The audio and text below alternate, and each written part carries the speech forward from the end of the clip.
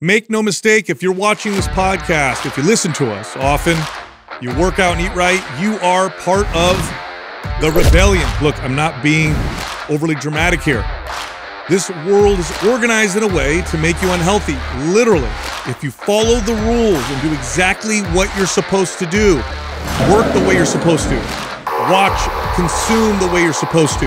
If you take the pills that they tell you to take, if you eat the way they tell you to eat, you will be fat, sick, unhealthy, and disempowered. In other words, you have to go against the world. The very act of being healthy or pursuing health is rebellion. Welcome to the war. I should have known, partnering up with a couple nerds, that we eventually would do some Star Wars bullshit. The next thing you know, they build a Death Star. I should have known, dude. This is what Rebel Alliance. Hey, every time I'm gonna keep you guys calling on you. You guys couldn't help yourself. I'm gonna keep first opportunities. I am gonna keep saying this because every time I do, sounds finally on point. There's a group of people. There's a group of people that I roll and say things like I'm being dramatic. That's not what's happening. That's not the deal. But listen. It's as simple as this. And That's all the sheep, bro. And I'll get to more. Okay? But it's as simple as this. If you literally just follow the game plan, like if you just live in the world like you're supposed to, in the modern world, the way you're supposed to, the odds are you're going to be not healthy. You're going to be sick. You're going to be weak.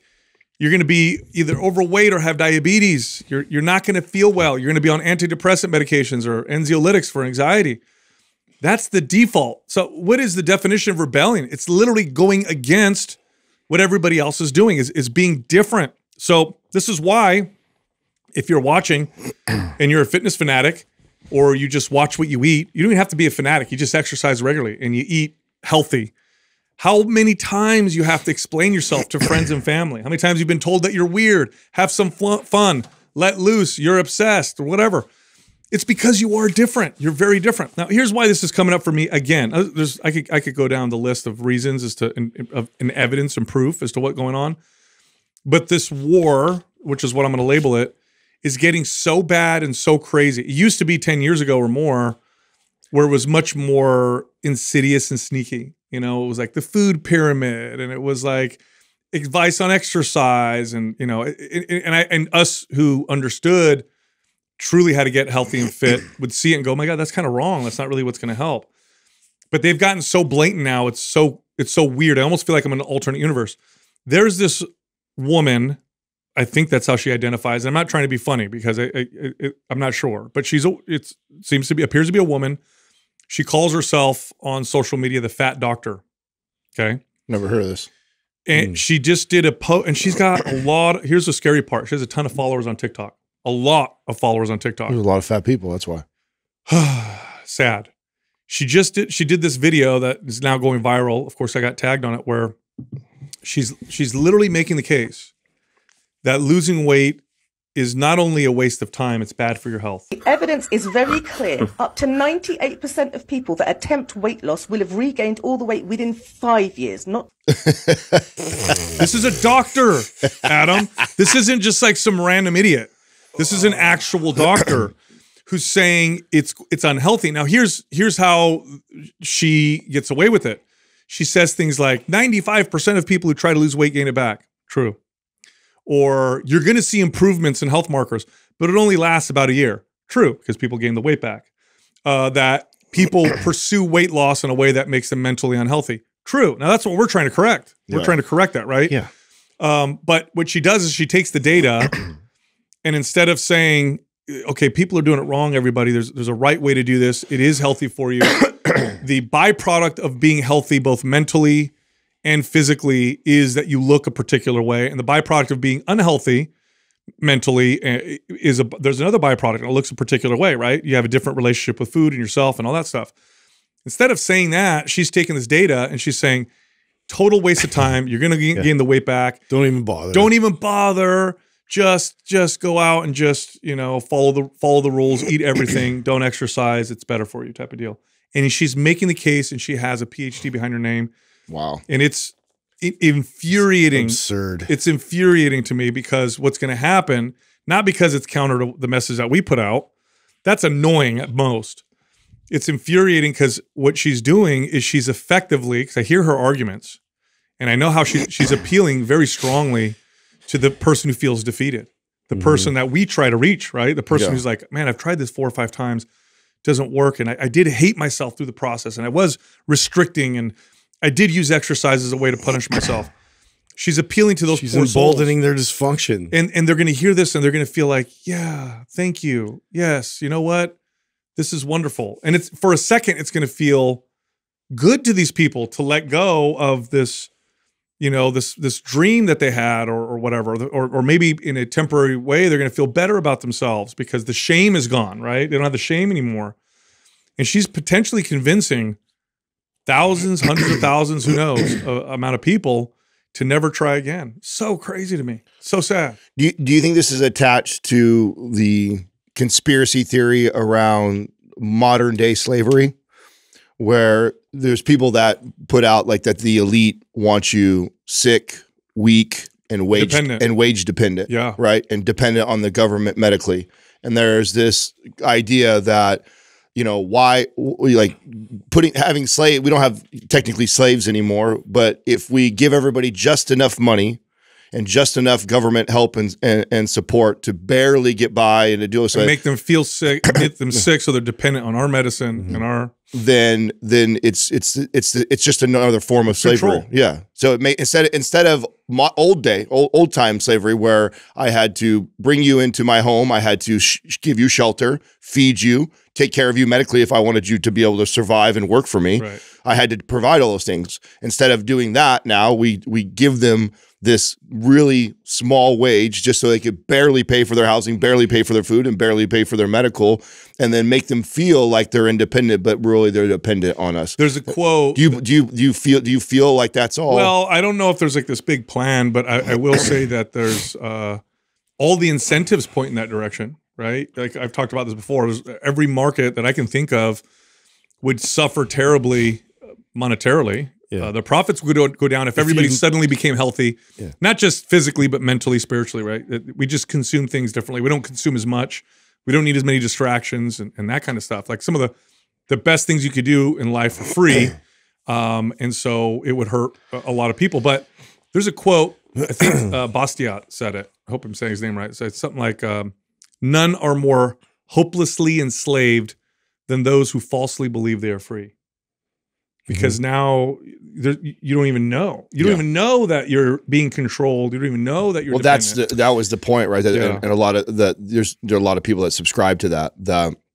You don't even know, and you think you're independent, but in reality, you're as much or more of a slave than during slavery times when you think about it. And the more you think about the direction that we're going, for both what you're saying, like trying to keep people sick, where the medical system, everybody wants medical government to provide all that for us. Then you see what's happening in the housing market. I mean, if the Fed drops the rates 3 times this year, like they're saying, you're going to see a run on real estate again, and then you won't even own property. Yeah, it'll get to a point where it puts it so far away that then you are forced to have to. Well, they did say literally. They did say, this was a quote. You will own nothing. What was it? You will own nothing and be happy. And be happy. Yeah. Yeah, I think too. What year was that? Sorry, that just the WEF. They 2015 when they said that, right? Something like that. I just looked that up. It wasn't that long ago. Yeah, I think it was 6-7 years ago. ago. One of their forums, but if you look at it from the lens of these medical, like a business, patients to them are customers in a sense, right? Of course. Because if you look at bottom line of every corporation, like they're always assessing ways to keep people on the hook, to keep people like buying products, to keep people in, using things. And so that is the inherent problem in the medical system. It's you become a customer instead of like being treated to be healed. Do you want to know one of the biggest challenges? It was 2016, the World Health Organization. Do you guys want to know one of the biggest challenges with that they're trying, literally, okay, they're trying to overcome in the medical industry with psychotherapy and their use of psychedelics? Do you know what one of the biggest challenges is? This is crazy. So I've obviously been diving very deep in this, right? I went through a round of ketamine therapy. It's extremely expensive, but the data shows for many people, look it up, by the way, you can look this up yourself on treatment-resistant depression, PTSD, high level. By the way, treatment-resistant depression is literally the kind of depression that there's nothing helps, right? PTSD, even complex PTSD, which is very hard to treat. They're showing that people will do a round of therapy with things like ketamine, psilocybin, MDMA, I think is the other one, and they'll be cured. So you'll do it once, let's say 2 months of therapy, 3 months, and then you're done. Yeah. And then they'll come test them 3 years later, and they're 10 times better. And the challenge in the pharma industry is they can't patent anything. There's nothing they can make money off of. How do we make money off of it? A customer keeps First of all, ketamine, to give you an example, that's the one I did. A compound pharmacy can make it. So you can't patent it, number one. Number two, let's say it was patented and you bought, let's say 6 doses and then you're done. Traditional antidepressants are forever. In fact, going off of them, here's what's really crazy. Yeah. Here's what's really crazy. Some of the most profitable medications are the ones that are hardest to come off of. And they tell you this, please do not go off your anxiolytic cold turkey. Do not go off your side effects. And there's so many downstream effects if you go off. You could die in some cases.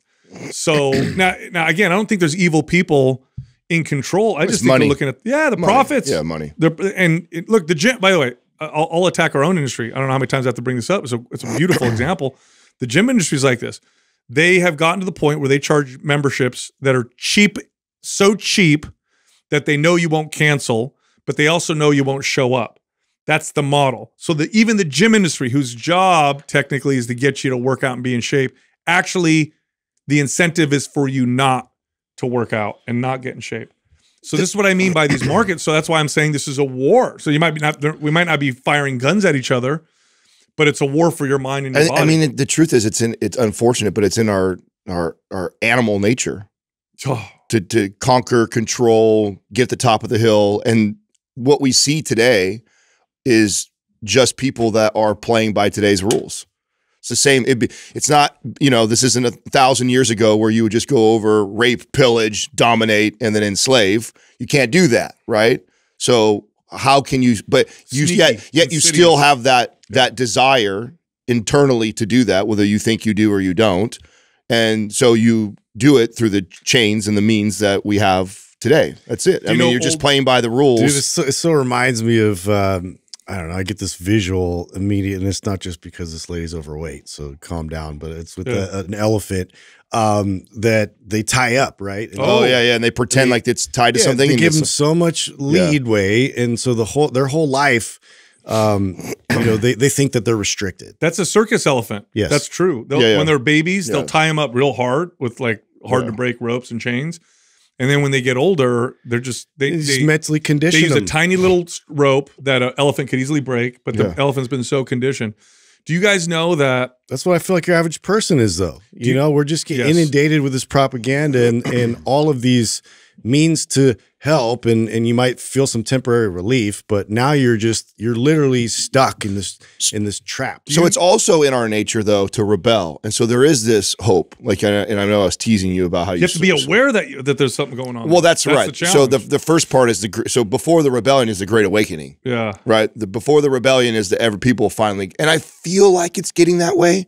I feel like there's some pushback happening. Yeah, 100%. I feel like and I really think that COVID kind of pushed a lot more people in that way, because I think a lot of people feel they've been duped. Oh yeah, and so I think that before the rebellion is going to happen, we have to have the Great Awakening. We have to have everybody go, okay, like this is need to change. This is messed up. Yeah, this is some bullshit, and then comes the rebellion. Did you know a long time ago? I want to say it was the English that did this to China. There was like a trade situation and the English flooded China with opium and because they traded with them, flooded them with opium, even though they limited it or made it illegal in England, knowing that they would become dependent.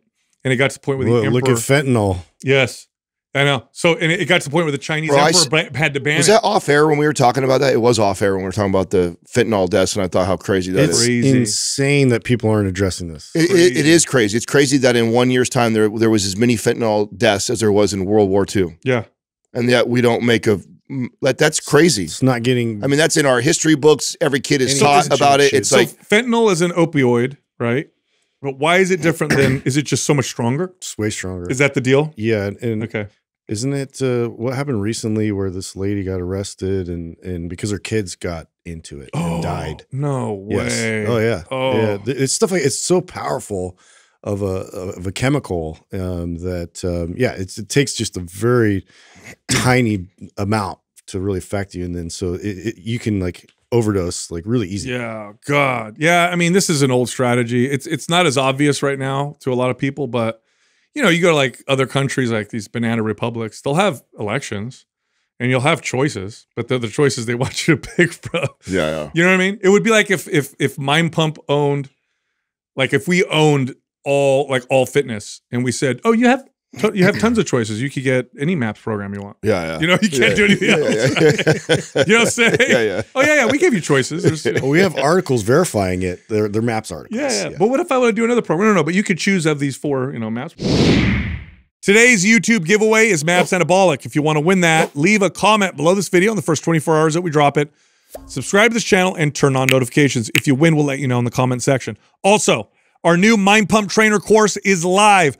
mindpumptrainer.com. If you want to learn how to become a successful personal trainer, check that out. Everybody else, you want some workout programs? We got some bundles discounted. You ready for this? New to weightlifting bundle on sale. Body transformation bundle on sale. New Year extreme intensity bundle on sale. Body transformation bundle on sale. All of them discounted, $300 to $350 off. If you're interested, go to mapsjanuary.com or just click on the link at the top of the description below. All right, back to the show. Hey, since Doug's not in here, we can stay in this lane without him getting all pissed off. But what do you think? The Vivek stepped down. Smart. Yeah, I mean, it's smart. I'm a little bit torn though. I mean, I was like pumped. He was the guy for him. Yeah. But he was going to divide the votes, right? Yeah. I mean, it was inevitable that Trump has too much of a strong base that he inevitably is not going to win, and all he was really going to do, his bowing out speech was great. Yeah. I mean, I really felt like he did it the right way, and you know what he's doing, right? I mean, it's very clear. It seemed he's. By the way, Vivek, you think he's setting himself up for VP? You think that's what he's doing? He's setting himself up for 2028. Yeah. Oh, okay, 100%. Okay, because Trump has such a like crazy following. I don't know if it's enough to have him win. Definitely enough for the primary. Yeah, no one's going to touch him. But when Trump, if let's say hypothetically Trump wins second term, he can't run again, right? That's in the Constitution. Right. Vivek will be the guy that those followers will go to, because Vivek treated Trump well, said nice things about him. So explain to me why wouldn't Vivek be as VP, and why would not Trump pick him as VP? If they were that close neck and neck, people like he could, yeah. Just like I know why, but that. I mean, to me, that's like that's even more. You think that I would think that waiting for next year is going to set him up? Him being the VP would set him up even more. It would. So like, why would that? Why? And I know he said that early on that he didn't. He's like, no, I'm running. I'm not going to be. I know he said that he wouldn't be his VP. Do you know there's speculation that that Trump may make Tucker Carlson his VP? That would be crazy. Yeah. I mean, we're just one more step closer to what I always said of like just characters, TV characters. It's just one more step. I mean, I'm waiting for The Rock to put his name in the hat. Like, well, he's already been considered, right? Like he was. I think he's actually had an interview where he was like talking about like seriously getting into politics. And I'm like, oh, great, here we go. I mean, that's when you know there's something wrong with the way we do things. That where it's always been kind of a popularity contest, but it's getting so bad now that it's like it's truly just going to be people, celebrities. Celebrities. Like, would you really want a celebrity running? No, the pedigree has gone way down. I mean, like in terms of aspiring to be right. It used to be like war. It used to be like war generals and things like that. Exactly. You actually had to do something. You know, like you had to be like. I mean, granted, like there's I played it in a business movie. acumen and whatever. That's going to be the argument. Just I played it in a movie. Look, yeah, exactly. I think they said that about Reagan though too, right? Because he was an actor. Yeah, I mean that's true. Reagan. I mean, he's widely considered one of the best modern presidents, and he was an actor. Yeah, but I don't know if I trust any other actor to. I mean, let's be honest. What are politicians I always anyway? Trust actors. Politicians are actors. They're just ugly actors. Yeah. That's what they say. What do they say? Someone becomes a politician because it's too ugly to become. Is that what they say? Oh, that's funny. I've never heard it's the same thing, dude. It's the same thing. I could see that. You could just see the actor up there, you know, crying when something sad happens. And, oh my God, he's so authentic. Yeah, he won 2 Academy Awards before. So You know? okay, so now that he's bowed out, like what are the steps? What do we see now between now and November time? What will happen? Well, next? they run a primary, and then whoever wins that then is the nominee for the Republicans. Biden automatically gets it unless they find a way to boot him. So it's almost for certain now that we're going to see Trump versus Biden again. That's what it appears to be.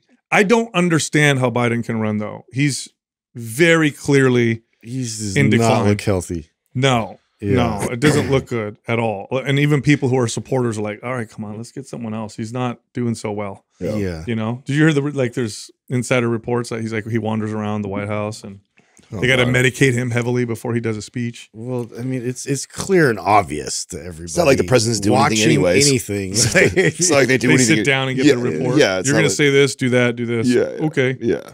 What if I don't want to? Well, you ever learn about the Kennedy? Nikki Haley thing's interesting to me because Vivek was. Did you hear how he was like kind of portraying her as potentially somebody because she's so like pro-war? Who, Nikki Haley? Yeah, and funded by big companies that that she's getting propped up, and maybe it's like a switching of the hand over here from the Biden administration over to her. Of course, that's the game, right? That's the game. So dude. I mean, I wouldn't be surprised that's the game like going into the next election. I remember as a kid,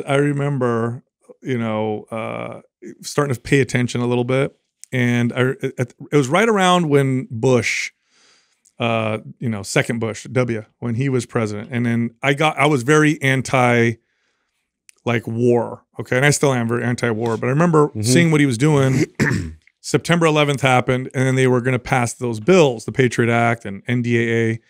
And I actually, for the first time in my life, read them and had a friend who was a lawyer and explained them to me. And they said, they're going to do what? They're going to pass this bill. They can go through all my emails without me knowing. They could literally survey me. They could throw me in jail with no judge, trial, or jury, and they could keep me there forever and never tell my family. That's under the Patriot Act. It's like way at the bottom and like tiny print. All of that stuff. And I remember seeing all that. And then I saw them and then make a case to go to war in Iraq. I'm like, wait, Iraq had nothing to do with September 11th. What's going on? So I was like, yeah. Then Obama's congressman comes out, right? And it's like very eloquent. And he's like, anti-war, repeal the Patriot Act. I will not sign NDAA. And I'm like, I like this guy. Yeah. And then he got elected and did all of that and then some. Like he ramped drone shit strikes up. And way worse. All kinds of way worse. And I remember I was like so disheartened. I was like, what is going? And then my client, I trained for a while, Martin. He goes, Sal, you look at the voting records and their actions, and you go back and start looking. And I started doing that. I was like, it doesn't matter. Yeah, it doesn't even matter. Oh shit, it doesn't matter. The military-industrial complex can do what they do. And I remember him like apologizing to me, like, "I'm sorry, dude. You'll never be able to unsee." Like finding about Santa Claus. Oh, so stressed out too. It is a lot like that. What can we do about this? He's like, well, nothing actually. Santa Claus isn't real. I know. It was terrible. Anyway, speaking of cool stuff that's happening, we are in the process of the potty training of. Started that right now. Yes. Okay. I have to give lots of plastic. Are you not sheets doing everywhere? the 3-day strategy? No. So I have to give my wife tremendous credit here. So she's super intuitive with kids and like extremely intuitive. And a lot of the stuff she does, initially, I was raised very old school. And so it doesn't seem intuitive to me. And I'm like, why don't you just do it? And she's like, listen, the reason why kids get potty trained so early is typically because they go to daycare. School forces them. And so it's like you have to force them, and it's like this fight, and it's like it's not really a good experience for your kid. No. She's like, your kid will let you know when they're ready, and I'm like, well, what if he's like 5? She's like, it's unlikely it's gonna happen that long. She goes, but and she talks about like if he has a mistake, you make it no big deal. When he does go to the potty, you don't make it a big deal either. So you're taught to like celebrate, like, yay, you went to the bath. And she's like, no, we don't want to do that because we don't want him to be a people pleaser as he grows up. We don't want him to think he has to do everything because you do. You want him to do it for himself type of deal. So anyway, started the process and she was so on point. It's literally day 1, potty trained. Day 1, potty trained. Yeah. That's it. Yeah. Oh, I have to use bathroom. Goes in there, does it himself. Really?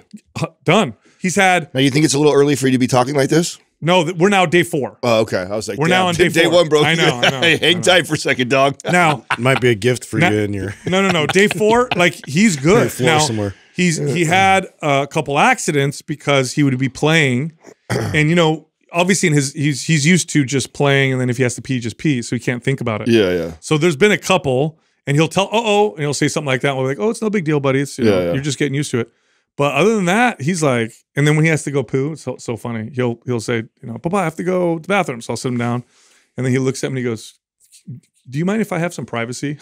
Okay, I gotta close. I gotta give him privacy now in the bathroom. He doesn't want to hold your I don't hand. I subscribe to the 3-day method. That was one of the most And it worked for you amazing guys, huh? things I'd ever seen. The one thing that I do remember going through it though was, I mean, God bless Katrina. I mean, it's intense, right? Oh, it's 3 days. You don't leave his side. You literally have to, like, she scheduled it out. All hands on deck. No work, no nothing. She even took, you know, she put his little fold out plastic table that he plays on all the time, moved it over on the tile, set up all day long games, like by the hour, like he's going to play this and he's going to do this. And it's like, and then they tell you, like in the book, it's like every 15 minutes, you just kind of remind them and ask them. And so, because they're not aware, right? They're just so used to going. Yeah. So it was literally just doing that with him but then after that, nothing ever again. Well, that's great. Yeah. Now, Literally from nothing to that. How was it at night though? Any accidents at night? Max has never had an accident. Wow. I was telling Katrina that not that long ago. I was like, you know, it's so weird. Like, he didn't even have one accident in his bed his entire life. Now, again, granted, and now I'll obviously reflecting back to my childhood or my siblings, all of us that probably had accidents and stuff growing up. And then I see what happened with us is one of the things that Katrina's always done is the last thing that Max does before he goes to bed is he goes pee. Like we make him go to the bathroom right before he goes to bed. And because of that, I feel like he's never not done it. Yeah.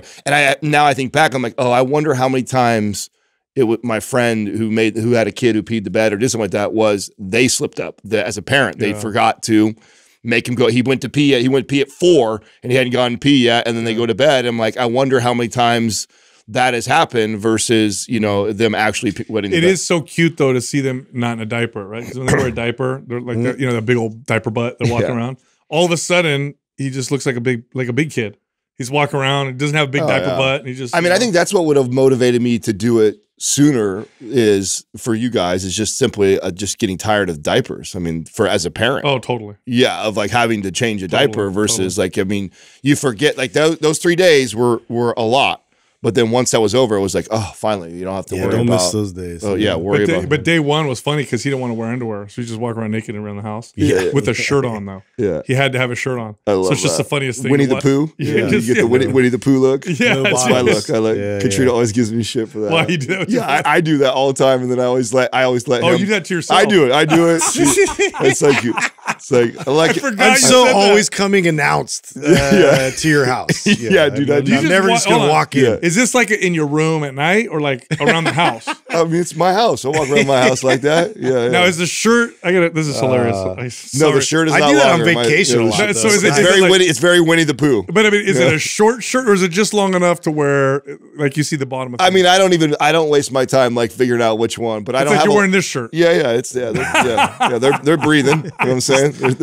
They're out doing their thing, and I don't mind him doing it all the time. What a difference! You know what's funny? This is the difference between men and women. A woman walking around with just a shirt on would be the sexy. hot. Oh yeah. Oh my God. I ask for it all the time. I think that's why subconsciously why I do it is I'm hoping she's gonna do it. I think that's subconsciously I'm like, hey, let's pick up this trend. You know what I'm saying? We just wear shit over in the corner, just like dude. But looking back at Katrina like in the refrigerator. Just the butt cheek hanging out. You see what I'm working with over here? Little bottom sack. Yeah, when a dude does it, that has to be the least attractive. Like, if you want to get a woman to be like, ew, walk around with just a shirt on. Yeah. Throw some socks on top of that, you're not getting any. Yeah. Now, if my wife walked around sandals. If my wife walked around with a shirt on and just socks on, yeah, you just added a level now. I love that look. I love that look. That needs to come back. Yeah. What do you mean? Did it go out of style? I think it did. The long socks. And yeah. Anyways. You know, I have some, since you bringing up the kids and fatherhood and all that stuff like that right now, I had something that was on my mind. Last night, actually, Katrina and I were up late talking about this because it hit me last night when I was laying in bed with him, putting him down. And And I was just self-reflecting, like, what is my greatest fear right now as a father, right? What am I challenged with the most, or what do I wrestle with right now? And when I thought about it, I'm like, your son doesn't like the Warriors. No, not that. I hate that team, Dad. No, you know what I really wrestle with right now? It's really tough. You and everybody on this podcast has heard me say this many times. You guys know that, like, manufacturing adversity is like my thing, right? That I'm like, and I know what I went through. I know what made me. And I'm going through that right now. And so what I'm really wrestling with is that, of course, I said all that stuff, and I didn't have to really think or have to apply it or really do it much, because when he's 1, 2 years old, like, what am I going to do? Like, push him down the stairs, like, to create adversity? Like, like, there's not these opportunities, right, to do that. So here's what happened to your kid? I was manufacturing adversity. Yeah. He lived. He's 5 and he was too soft. He walks. What I'm having a really hard time with, and I'm challenged with right now, is he's 4 now, right? 4 going on 5 years old, and he is just the fucking sweetest boy I've ever seen in my life. Like, he is just. What's wrong with that? Well, no, my point is that I know that I want him to be tough as much as I love that he's this sweetheart kid. Yeah. And it's not like you're technically either or, but if there's a spectrum of tough and hard and then super loving, my son is over here on the protective thing, right? Like, you're looking at him, and I went through a lot of that, especially with my oldest, like, because he's super, like, sweet, like, thoughtful kid, and, like, kids would pick on him and stuff sometimes. Right. And so I've been reading this book by Dr. Nicole LePera, I think her name is. She's a holistic psychologist. I've quoted her before or whatever. First of all, adversity is going to happen no matter what. Doesn't matter how much money you have. Doesn't matter whatever. But number 2, toughness comes from emotional regulation, being secure and being able to regulate your own emotion. What we often think of as tough is our what we develop during trauma, where we can disconnect from shit, and so we think, well, that's tough. I can go through anything. It's really not really what it is. It's a adaptation to severe trauma. But truly emotionally secure people are very resilient. They're extremely resilient because they're emotionally secure. So that's very that feels very good to hear that. Yeah. Because if that's true, then he is very tough too, because he's emotionally regular. That's one of the things I love about him. Yeah, he'll feel secure. My son's never thrown a tantrum. Right. He doesn't scream. Yeah. He doesn't like. Think about it this way. So he's got that ability to, and even if he starts to escalate from what you would consider normal, Katrina and I have been able to quickly resolve it, but you don't do that. And like, he stops. He doesn't keep escalating. He doesn't push it. So he definitely has incredible control of his emotions. He also feels very secure. Mom and Dad are always here. Mom and Dad always love me. Mom and Dad love each other. That breeds security. That's what you want, because if you actually look at the data, like Adam, the way you've been through some shit, right, growing up, you completely defied the odds.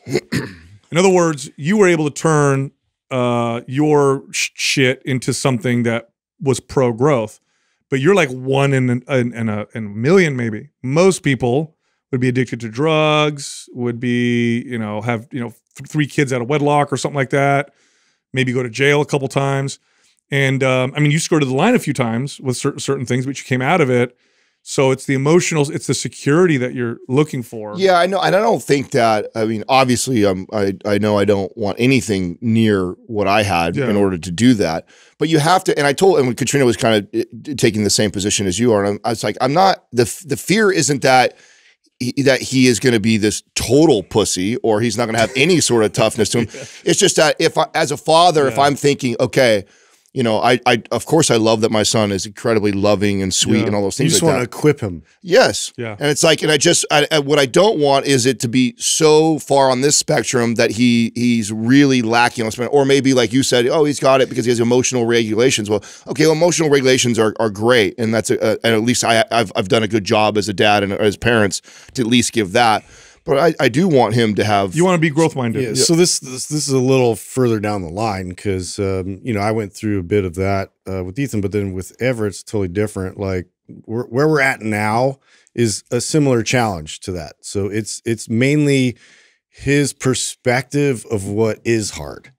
And this is something that's challenging for me, because it's like it's a constant conversation of he wants to shut down when he goes through these different spurts of like a new skill for gymnastics or a new thing that he's presented with. He wants to just like lash out and let everybody know how like difficult it is. And so we're having constant conversations with him and trying to get that kind of emotional regulation established. But, you know, at this point, I'm looking at something, and it's interesting because our friend Joe DeCina actually has like a camp for kids. Yeah. That it's tough. Like it's real hard. Like it's something like it's all like constructed in a way where obviously it's well managed. Like, you know, is that the overnight one that he does with the kids? It's like for 12 days. Yeah. I've seen that. So I'm seriously considering it. And it's mainly just because like everything he described in terms of, he doesn't know what hard is yet. Like he isn't like, yes, it is hard to train for sports, and it's hard to like go to school and be consistent and do all these things. But I just think like if you're going to create a spectrum of what they know, your head is right where my head is. Let's stretch it like to this degree, so at least he knows like, wow, and I was able to overcome this. That's awesome. That's growth minded. That's so that your head is exactly where mine is. It's exact same thing, because Katrina said the same thing of like, you know, he has his own challenge. She explained like, you know, when he's at school and certain kids don't want to play with him. You know, some kids shut down and just go on this, but Max will go over and go play something. We've taught him too, like when people do things that you don't like, you don't come cry to mom and dad. You tell them, I don't like that. And so he's done like a lot of these things to show that. But then to your point, like, you know, his challenges or what he assumes is difficult is really not that difficult. And I want him to be able to see the whole spectrum. I want him to see like, no, this is, you want to see hard, son. So this is hard. I had a client whose kid, they were very successful, well off, and they probably babied their kid a little too much, I would say. But their son was in high school and had developed a problem with weed. This was a while ago. So just smoking weed all the time, whatever. They sent him to one of those camps. Yeah. Okay. And so no electronics. You got to make your own fire, make your own food. Like he's not in jail, but like he had to learn certain skills. And then what they did with this kid, which I thought was, and by the way, he came back a different kid, came back a totally different kid. I asked him, I said, what was the most, like, how was it for him? He goes, oh man, it was so hard at first. I don't want to do anything or whatever. And he goes, but then I started to kind of like it. In fact, when I left, I was kind of sad that I left. So what was the part that you found that you enjoyed the most? And he goes, they put me in charge of, I don't remember how many other kids, 5 other kids. They put him in a leadership role, which he had no business. But all of a sudden he felt responsible for these other kids. And that was part of the strategy, was for him to see.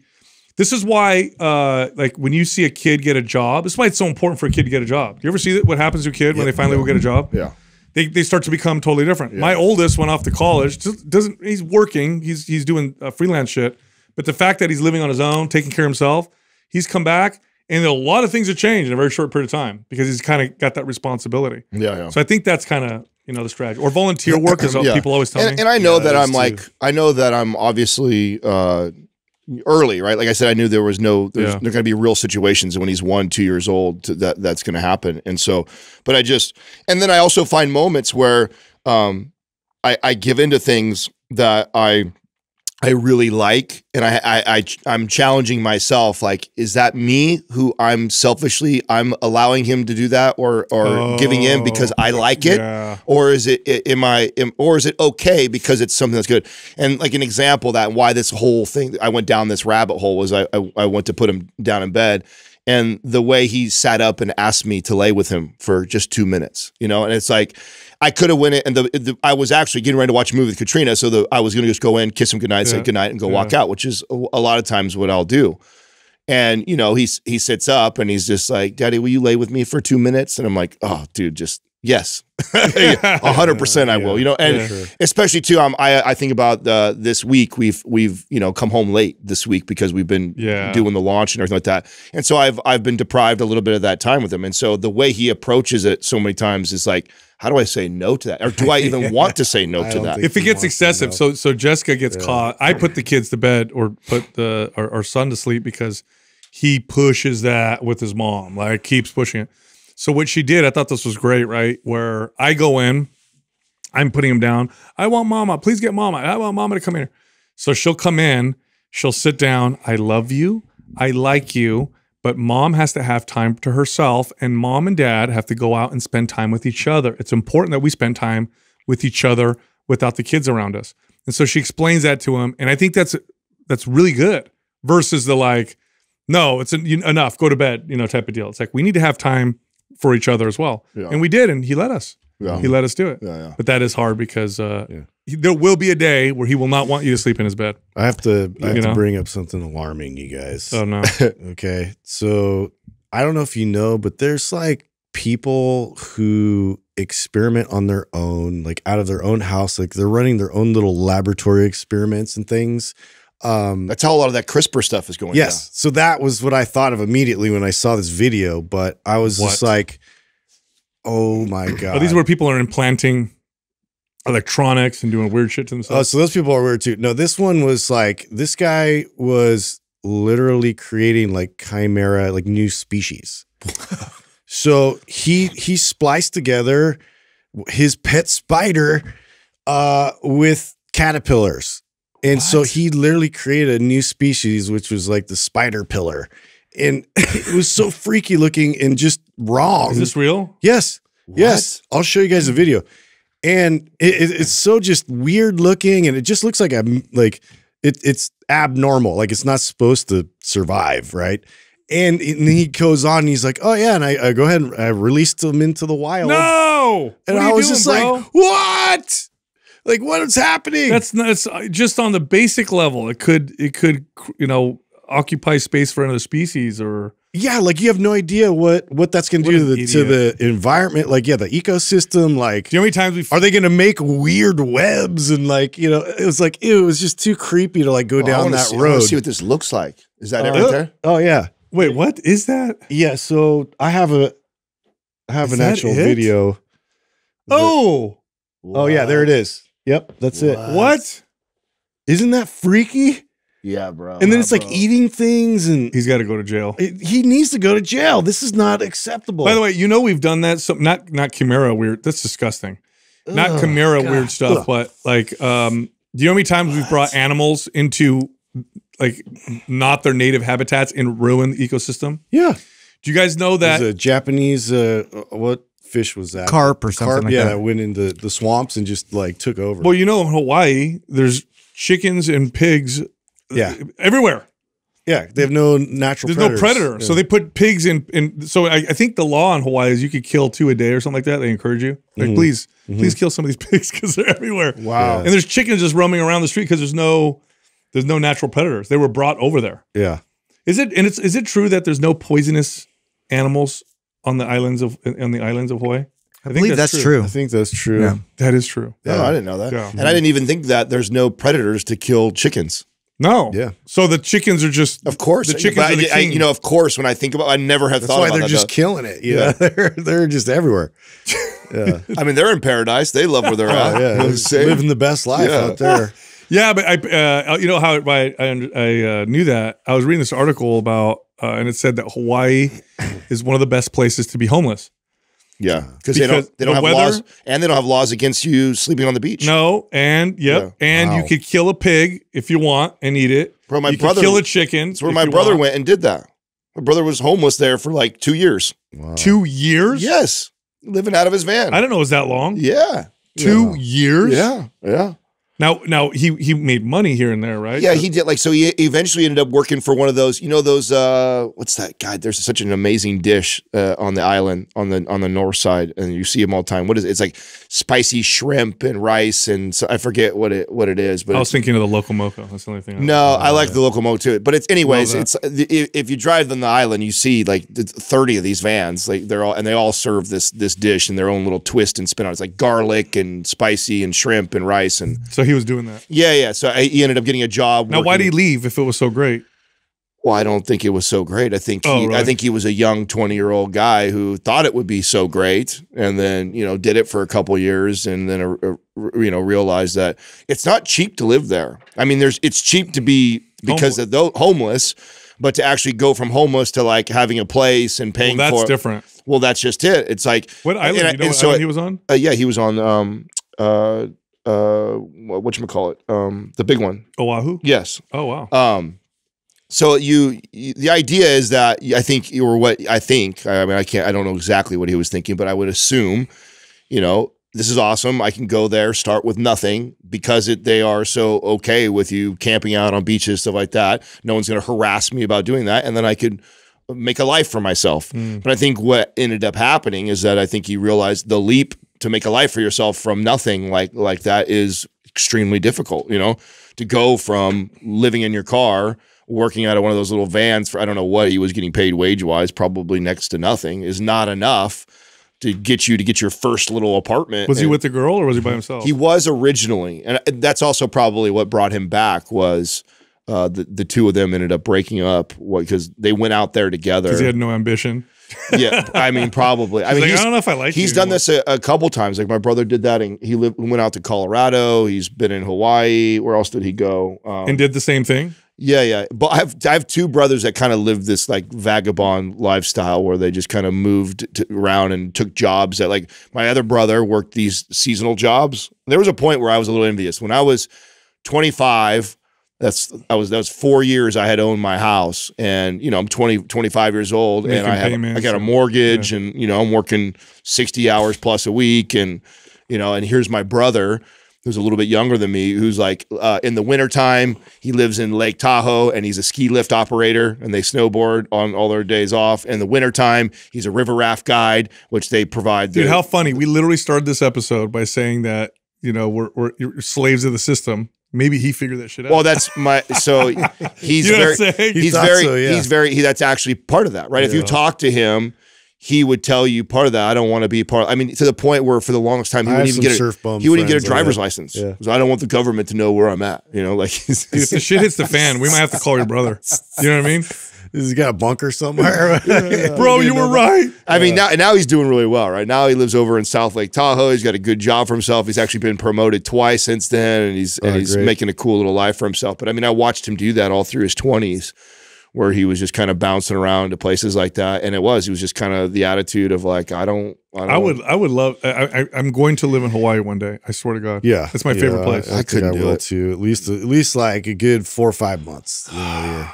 I just love the island weather, man. I mean, I love places like that, but I mean, I love it because I get to visit it. You don't like because it's landlocked? I couldn't do a full year. I don't think. I mean, listen, I think we live in the worst state in the United States, but I stay here because of how amazing the state actually is. Not the people, not the politics, not the pricing, none of that, but the state itself, the weather, and then how close we are to anything. Yeah, you're right. Is there's nowhere else in the, I mean, as far as I know, so frustrating about it. Yeah, I mean, like got everything we'd want. And there's not a lot of places there. You know, that I took a picture one time when this was just a couple of years ago. This is back when I was living over in Monterey, and I was right on the coast, right? And I went to our Chucky house where I played in the snow with Max, you know, up there, and then I was laying on the beach 24 hours later at my house, you know, which is only a few hour drive in between. It's just like, where else in the world can you do that, where you could be playing in the snow 1 minute and then literally the same day I could be laying out on the beach and it's a beautiful day. Like, it's just wild that we have that. And there's just, and a close proximity too. It's not like I had to drive 9 hours to go find that. It was a 4 hour drive. It's crazy. I don't know if I told you guys, but I was thinking of going back to Iceland, you know, when it's like not freezing, like 30 below. Yeah. But we just saw recently that not only did they have a volcano eruption, you know, that was pretty big. There's volcano tourists. Have you seen that? Yeah. So yeah, there's a lot of people there observing it and take pictures, videos, and all that stuff. But there was actually one, like, I don't know if it was near Reykjavik, but near one of the big cities that just like opened up as well. So there's a whole nother like volcano that just emerged, and so I was like, okay, I think we're not gonna like risk. You know, it's just not worth it right now. Maybe it'll still be there. You know, it'll still be there to visit it. Is that on your bingo card too? Oh yeah, I was like, there's so much going on in the world right now. I'm like, I don't want to like add like a little more chaos. When I was a kid, I thought lava was the hottest thing in the universe. You know what I mean? I thought like lava was hotter than anything, you know? So when we were kids, we'd be like, I'm going to shoot you with fire. I'm going to shoot you with lava. Logically, like basically anything could melt. Yeah. Right? Like, so it would just, I'd assume. You ever watch those videos of lava where they put random things in lava to see what happens? Like, here's a can of Pepsi. Here's a toy car. Yeah. They're not as exciting as you think. That it's slow. It just goes over it. Kind of lame. Yeah, it just kind of just nothing really. Eventually just dips in there. Yeah, there's nothing that cool about it. It's not that great. Yeah. Anyway, so wanted to bring up an article that I just read the other day on insulin resistance and its connection to blood viscosity. So you guys know what viscosity means? No. This is thickness. How easily a fluid flows through the body. So poor blood viscosity, not a good thing, right? That means that your blood is not running through smoothly. But there's a very strong connection to, you know, people who have issues with blood glucose and insulin resistance and that. Exactly. What's weird is, and there's all these people now in I'd say the wellness space, but now you're starting to see doctors and scientists start to talk about how our resistance to insulin, right? The development of insulin resistance is one of the root cores of all these chronic health issues, including heart disease and how it weakens the arteries. And the reason why arteries get clogged is because your body essentially is trying to fortify the walls of the arteries with these plaques. And then if they build up enough, then they get blocked off type of deal. So I know I'm going to sound like a big commercial. One of the best ways to improve insulin sensitivity, build muscle. This is Dr. Gabrielle Lyon. You know, that's what she talks about all the time. Is how we're just under muscled, and that's the main cause of all these particular issues. I love that message. I love that message, and I love that coming from a woman going out there and making that message. I think that's one of the things that's going to. I mean, she's blown up already, but she's continuing to grow. Is like hearing someone like say that from her perspective, a doctor and a female is like, I have an aunt, so much more powerful than the three of us knuckleheads that have been saying it. I have an aunt right now that I'm having this discussion with because she's a registered dietitian. Okay. And she's starting to have like blood sugar issues. And she's like, I don't get it. I'm not overweight. I just started doing yoga. And I'm telling her like, Zia, you got to lift weights. Oh, yoga though gets me stronger. I'm like, no. Yeah. You have to build muscle. And then I said, listen, look up how many people have diabetes or get heart disease who are not obese. It's like 30%, or it's a sizable minority. So I said, it's not as cut and dry as just being overweight. I said, you need to build muscle. So she's finally going to hire herself a personal trainer. And I said, tell them you want traditional strength training. Not the kind where you're going all over the place. I'm like, you literally start training like a bodybuilder. Watch what happens to your blood sugar levels. Watch what happens. So, you know, fingers crossed, she follows through, and we'll see what happens. Yeah, Speaking of trainers, how fun has it been talking to the coaches and trainers? Oh, yeah. This is obviously, for sure, this episode's airing past when we're done with the whole thing, if I'm not mistaken. Right, Doug? Yeah. You know, it's live. It's with the live broadcast. Yes, we're done, but okay. I'm sorry. But the course that we have is out there. That's out there. But we did a live broadcast to trainers and coaches, and so far the reception's been amazing. 10,000 people signed up for it, which is crazy. It's been so fun talking to trainers. I mean, it brings me back to the gym days. You know? Oh yeah, it gives you that same feel. I'm also super motivated to create a product that is consistently evolving, right? Like one of the things that what I love about all you guys is that we're so committed. Like we want to win, we want to be the best, we want to do it so bad that like that's our commitment to all of the trainers that have registered already and that have already started the course, is that you get in and you start with us now and you're forever grandfathered into that portal, and we're just going to keep adding. We're going to keep building it, and you don't pay a dime. And more. like we did, of course, we spent the last year and a half building this out and brainstorming. We had groups of trainers go through it and tell us things. It's like, okay, we think that we covered all our bases. We know that the inevitable happened. People will be like, oh man, I wish you talked to some about this, or I wish you did something for this. And like, that's our goal. Our goal is, okay, we put out what we think is the best thing that we can put out. We know the inevitable is going to happen where people will give us feedback saying they want more of this or wish it had this. And then our goal is to go back and to bolster it and make it that much better. If you're a trainer or you want to be a trainer, this is the course. That's what it is. It's a course that teaches you how to build your business and be a damn good trainer.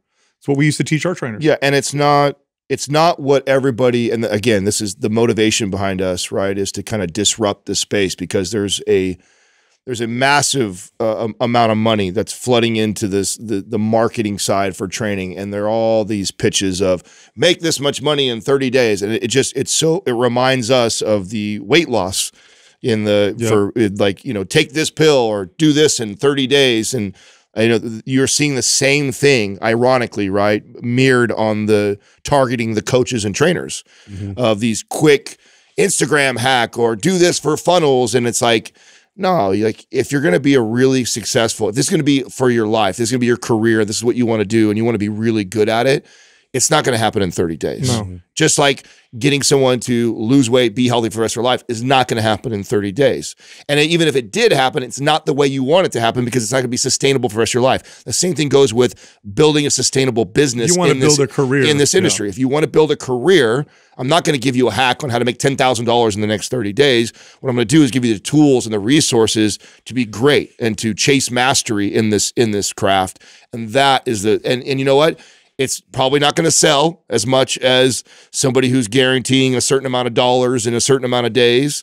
But what we know, just like when we started this podcast and we put out what we put out, like in the long run, it will survive. It will be better. It will do well. I'm hoping that eventually it's big enough to where the consumers, the consumer's going to know the difference. Are you a Mind Pump trainer or not? Yeah. And then that's going to be their determining factor. It's mindpumptrainer.com, by the way, for people who are looking to look into it. By the way, I got to say, I have been, I'm on this journey of reducing and then eliminating things that I use to distract myself from myself. This includes social media.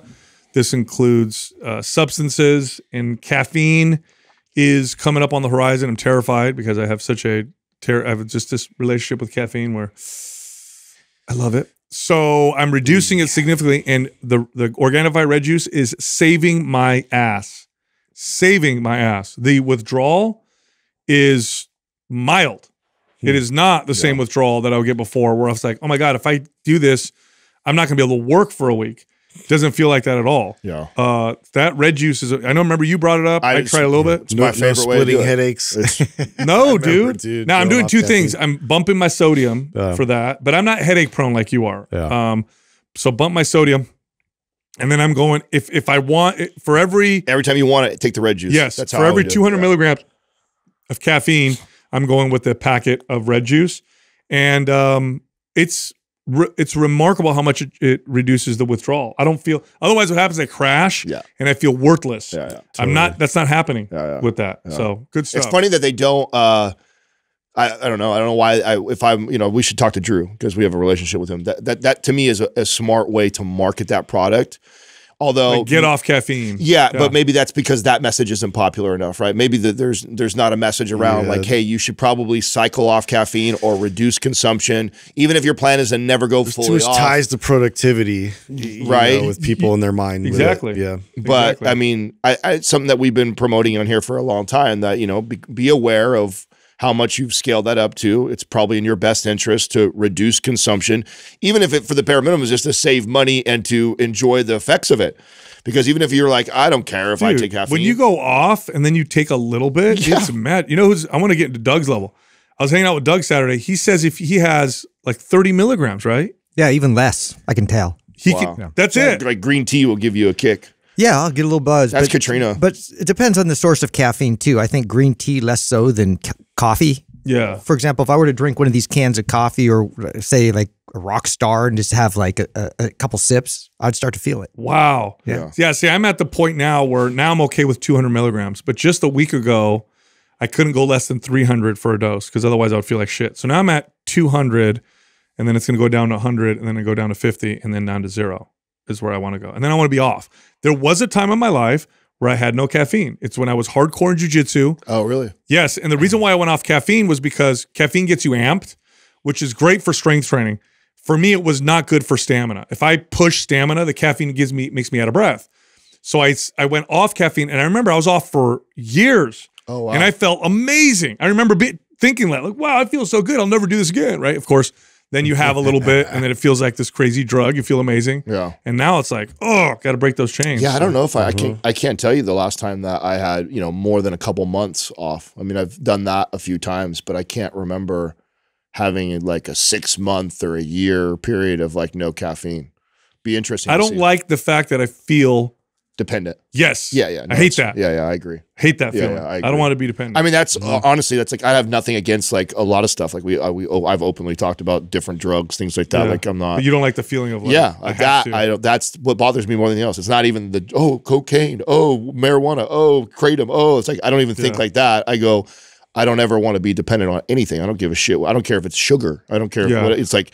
I don't ever want to feel like that. That's what motivates me. Like it owns you. Yeah. Yep. Yeah. No, I'm with you. All right. So today's shout out, I actually talked about some of her work. Dr. Nicole LePera, the book, How to Do the Work, really good. I'm about halfway through it. Good stuff. If you're like into personal growth and healing, go check it out. All right, everybody, the time is now. The war is now. Let's start this rebellion. If you're a trainer or a coach, Mind Pump has finally released. We finally made a course for trainers and coaches. Literally, it's designed to make you successful. Better client success, better monetary success, build your business. Over 40 hours of video instruction in there. And when you sign up for this, you pay one price. You never pay more again. We're going to add to it every single year. We're going to add more stuff. It will become, over time, the most robust course for trainers in existence. And again, you pay one price. You never pay more again. By the way, because it's launched, it's $200 off, and you get a bunch of free stuff. Prime Pro free, Prime free, mods free, guides free. You get into a private group in Facebook for just trainers and coaches for free, and you get a chance to get invited over here for a live training at Mind Pump Studios. Anyway, all that's happening. It's brand new. We're very excited.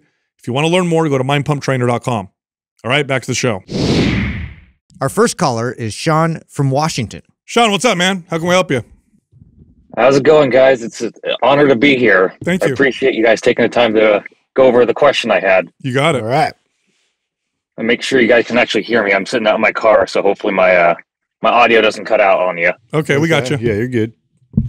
Cool. So question I had, and I think I've kind of done some digging on my own through your guys' past information that you put out and just research on my own, but is there such thing as too much protein that I intake during my day?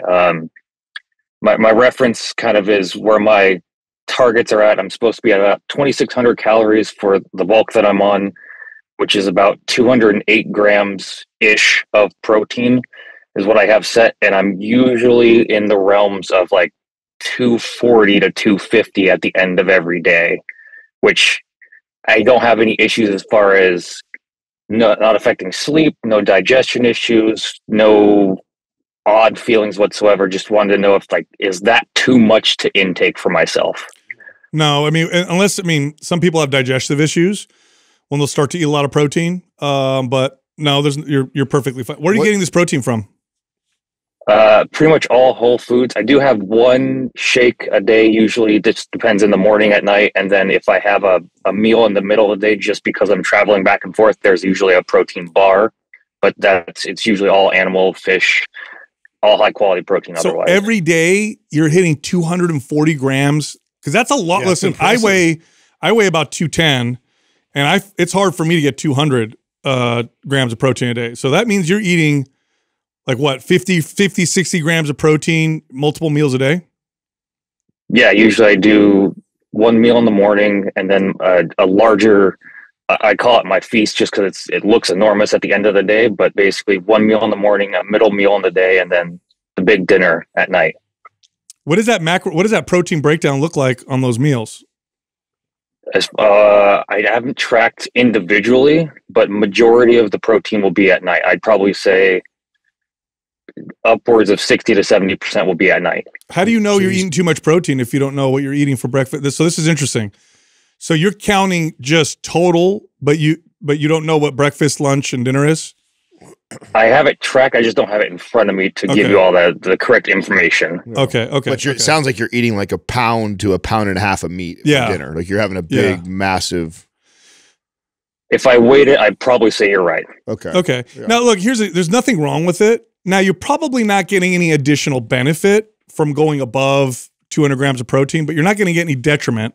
However, there may be some benefit from bringing up carbs and fats because those also provide some benefit. Yeah, the better question here is, how do you feel your workouts are, and how is the bulk? How's the bulk? He already said his digestion's good. How's your progress? Are you bulking like you want? Are you seeing the results that you want?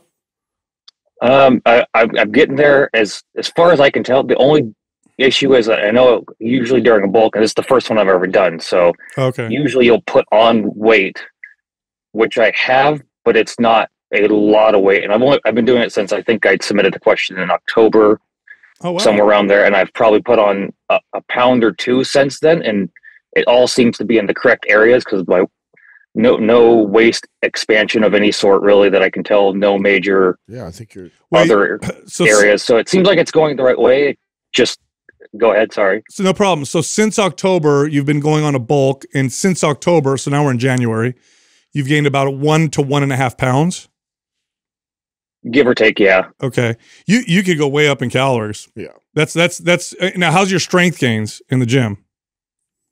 They are increasing, but again, it's a slower progress than I think it's supposed to be. Let's look at his workout. There's a couple things here too. Let's in staying in the diet before we go over to workout is if you feel satisfied, you're enjoying your meals, you're feeling your strength go up, even though the scale is only moving up 1.5 pounds and it's a slow process, but if all in all you're happy with everything, you're doing great and you're fine. You could probably accelerate the weight gain if you wanted to and that's where probably the recommendation of carbohydrates would come from. And I know that was in part of the question, like everything that you've read shows that, they're telling you should have more carbs for this bulk or whatever. And carbs are going to be less satiating than the protein. It'll be easier to eat. Yeah, it'll be easier to eat more calories. And so if you want to accelerate the bulk, that would be the direction I'd push you in, is more carbohydrates. If you're happy though with the results and where you're going, then I actually, there's nothing wrong with what you're doing. You're at roughly 25 I did the math, so between 25 to 2,600 calories, 32 years old, 6'2". You gained 1 pound in like 3-4 months. You need to be closer to like 3,300 calories in my opinion. So you're just not eating enough. What happens when your protein is high, but your calories aren't high enough, is that extra protein is being turned into energy like carbohydrates. So you're taking that extra protein and you're getting enough protein. Your calories are enough in the sense that you're not losing weight, but a lot of that protein is getting turned into energy. What would be better at this point? You I would go up another 600-700 calories at least, and then take it from there. You should see, I don't want to say should, but I would be happy with in a 3-month period a nice 5 to 7 pound gain on the scale. Oh, at least that if you bump them that high. Now let's talk about your let's talk about your workout. What are you following in your routine? I do a home gym workout. I've got bench press, everything there, and basically I do resistance and strength 3 days a week, and then every other day is walking or yoga. That's all I do. Are you following any of our programs? Since I found you guys, I can't keep contemplating getting it. It's just I haven't been able to budget anything to get it yet, but it's on my radar to do. Okay, well we'll give you MAPS Anabolic. You need to follow a good program. A bulk is only going to work so much. You have to send the right stimulus. I don't know what your workout looks like, but I'm obviously very confident in the program MAPS Anabolic. Follow the 3-day-a-week version. It's got an at-home version. It's got you have a barbell and a rack, or just dumbbells? Yep, barbell, dumbbells. You follow the full program. Pull-up bar. At home. Yeah, you'll follow the normal version. 3 days a week. There's a 3-day or 2-day-a-week version. Do the 3-day-a-week version. Do the trigger sessions. Get your calories closer to 3,200 calories. And I would do that in both fats and carbs. Are you finding it tough to eat more? Or are you like are you like stuffed? Usually at the end of the day, if I hit that upper limit of that protein number, then yeah, usually I feel completely full, but it doesn't affect anything. And that was my other question I was going to ask if I had a chance was, am I eating enough calories? Which you guys have already answered. That one is no. Yeah, you're eating enough calories to be okay. But if your goal is to gain, you got to probably, it sounds like you also got a relatively fast metabolism.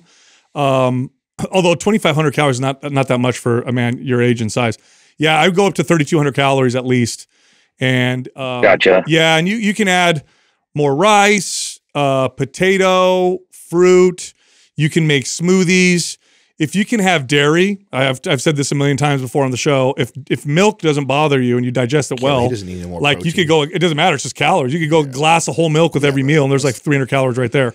Just the easy ways to get more calories. I mean, carbs are easy, so just add some snacks in there, dude. And enjoy yourself a little bit. That's what I would do. Yeah. I mean, have some popcorn when you're watching Netflix at night. You know, are you eating lean? Are you eating really lean protein? Yeah, usually it's leaner cuts of meat, chicken, fish. Oh, that's the other. No, go with the fatty. Go 80% ground beef. Go ribeye, ground beef. Go chicken thighs. Yeah, that'll take care of it. Yeah, fish. Have salmon. I mean, yeah, go the fattier route on the meats. That'll help. That'll take care of it. Gotcha. Yep. All right, and we'll send you MAPS Anabolic. Awesome. Thank you, guys. I appreciate it. You got it, man. Sean. Yeah, circle back. Let us know how you do after you go through the program. Absolutely, will do. All right, you man. got it. I'm glad I asked that question. Yeah, big common mistake people, especially guys, for some reason, make when trying to bulk. Well, there's two mistakes. One is they go just garbage food all the time. Two is they bulk with lean meat. Mm-hmm. If you're eating chicken breast or tilapia and you're bulking, why? Yeah. Not only is it going to make everything far more difficult, but you're also eating disgusting cuts of meat that don't taste nearly as good. Go with the fatty cuts. That alone will make a big difference. Yeah, I also want to point out too, though, like there's nothing wrong where you're at. It just like that. To me, it's like, well, what's your goal? Like, do you really want to put on some weight, or are you trying to get a little stronger? Like, because at the pace he's going, he could continually just slowly. He's not at a bad pace. Yeah, he's not at a bad. He looks healthy as shit. I mean, he's 32 years old. He's 6'2". He's 160 pounds. The guy's lean for sure.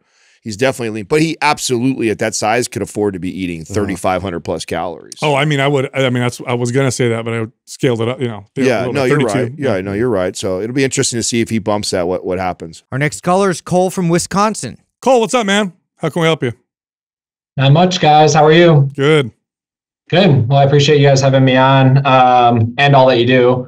I've actually been on before, and this time around, I'm just going to read off of my question directly because last time I was rambling a little bit. No problem. All right. All right. So I've been dealing with some imbalance in my shoulders for a while, which kind of got confirmed when I was getting measured for a suit. And the tailor told me that my right shoulder sits a little over an inch under my left shoulder. So my right shoulder is a little bit lower than my left. I can definitely see it when I'm doing any shoulder press movements, lateral raises, pull-ups, stuff like that. I've had numerous injuries in my right shoulder from back when I played football. So multiple shoulder separations, stingers, which I guess are more of like a neck shoulder type injury. I also broke my humerus up near my right shoulder. So not sure if that plays a part in this. Never really addressed it. But now that I'm getting older, I just want to make sure that I'm taking care of it so it doesn't just get worse. Currently having a lot of tightness in my traps, neck, upper back, resulting in me feeling the constant need to crack my neck. And then other times when I like pull my shoulders back, I can feel a lot of popping in my neck, chest, scapula area. So I'm wondering if this is something I can fix myself, or should I go see a chiropractor, physical therapist for it? And then as I'm working on this, how do I find the right balance between fixing the issue and then continuing to strength train? I've run MAP Symmetry a few times, and that hasn't actually fixed anything. I'm actually running Symmetry again right now, and based off of a similar question that you guys had asked a few months back, I have pretty dramatically reduced the weight I'm using.